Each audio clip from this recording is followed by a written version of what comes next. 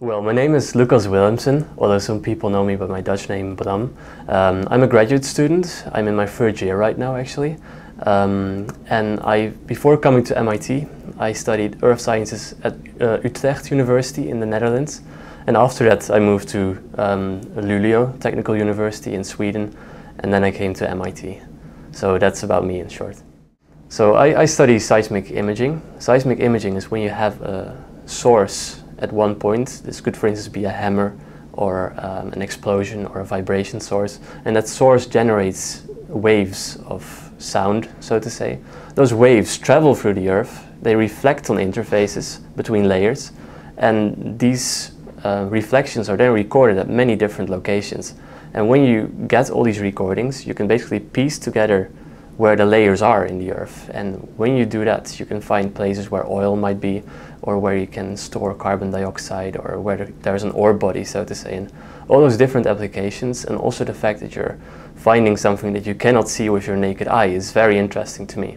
I came to Earth, Atmospheric and Planetary Sciences at MIT because I heard it was a very interdisciplinary research group. When I studied in Sweden, it was a very applied study of the Earth, and I wanted to get a more technical and also analytic view of the Earth, and I heard that MIT was very good at that. And I talked with Rob van der Hilst, the department head, who happened to be around at that time, and he explained to me all the different ways that the research actually happens here, and it seemed like a very nice group and environment, and it gave me the impression that it would be a great opportunity to develop myself here. I've become interested in what I study because I used to live in a country that had no geologic feature at all. I'm from the Netherlands, and the only thing we have there is like grassland and cows, so there's not even a single rock to be found. So when I saw on the TV faraway places with rocks and mountains and other kinds of interesting features that I had never seen, I became interested and also even fascinated by those things, and I wanted to see them, and I wanted to see why do they have them and why do we not have them. So that was one of the reasons why I got interested in it. A day in my life, I try to improve the methods I've been working on. It involves a lot of mathematics at this point. I'm trying to find patterns in the equations to reduce the amount of computational work to improve the seismic image. Some days I make progress, some days I don't. That's the way research goes.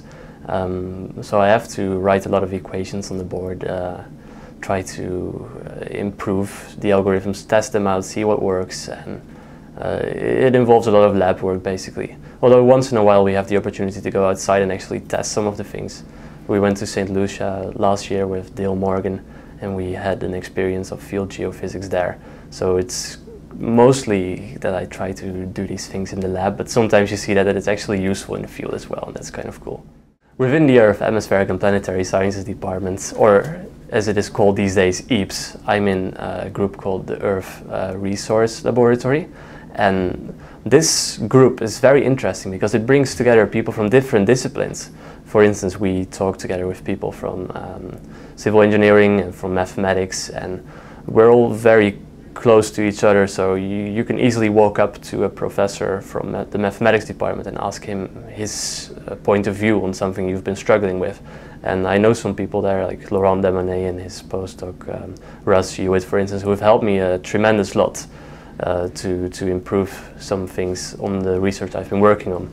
And yeah, I can just walk down the hall basically to Alison Malcolm for some analysis on my seismics, or Brad Hager for some geodynamics, and just this close cooperation really helps a lot.